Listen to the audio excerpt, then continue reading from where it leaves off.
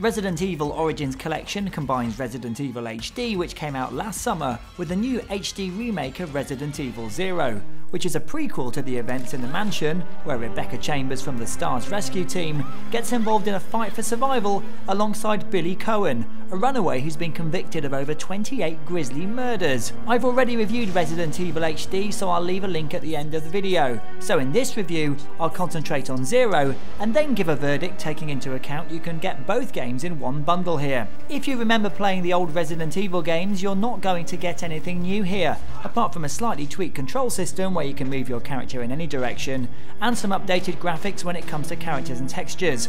The cutscenes remain as muddy as they looked on the GameCube, and you're still going to get disorientated when it comes to the fixed character angles changing.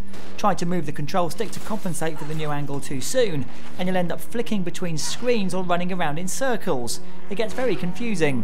What makes this game different to any other Resident Evil game is the fact that you can control two characters here at once. You can tap a button to zap between the two characters, so you can exchange items, solve puzzles, and at times they'll need to split up in order to progress. For instance, Billy falls through a hole in the roof of the Ecliptic Express, and Rebecca must exchange items using the dumb waiter in the kitchen so he can get through a locked door.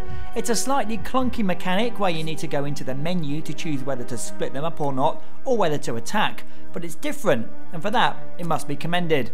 One other annoying thing is that the characters really don't have enough item slots. You'll constantly be having to do item management so you can pick things up, combine or use them. There aren't any trunks for you to store stuff in, and you've got to leave it scattered all over the train or the mansion. Okay, you could argue that this involves some strategy, but today, dropping items only having to backtrack to pick them up because you can only carry 8 things is frankly annoying if you're a time-poor gamer. If you like Resident Evil along with all its cheesy dialogue and hammy acting, then you will enjoy this double bill.